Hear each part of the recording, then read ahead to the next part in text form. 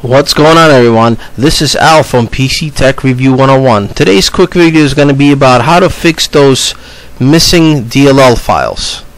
They could be very annoying, especially when you want to play that game that you just downloaded and installed.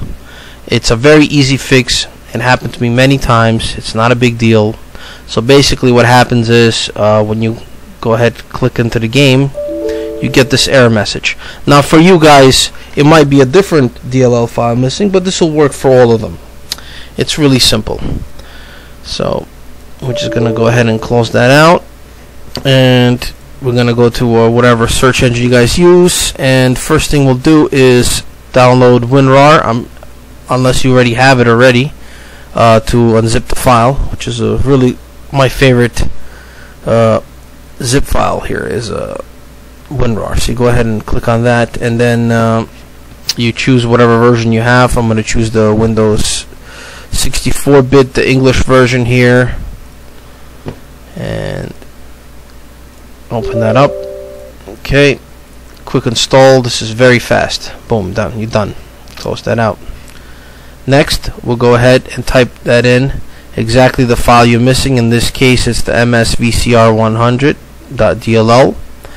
And this is the confusing part with all these other options here. After trying all these throughout the years, this is the one I've been using for many years already. And it's this DLL-files. You click on that, and this is what it looks like.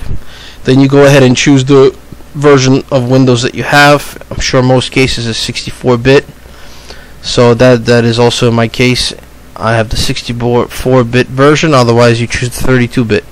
You hit download. And wait a couple of seconds, and then the file comes here, and there it is. Exit that out, and here it is.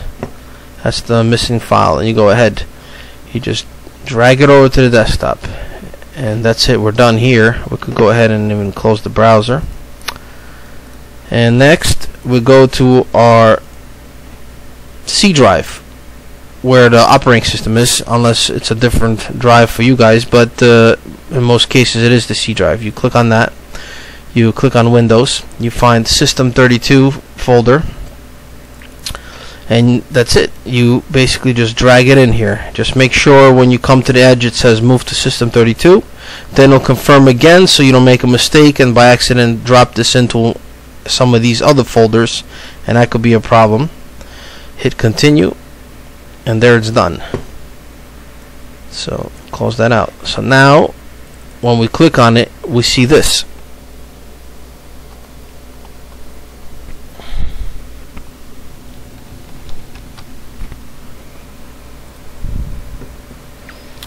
Okay, and you saw it went into the game. I'm just gonna go ahead and end that task. Close that, and there you have it, guys.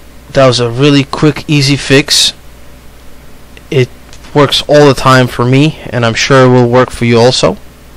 If you found this video helpful, please don't forget to subscribe to my channel and help me reach 1,000 subscribers. Thank you for watching. Goodbye.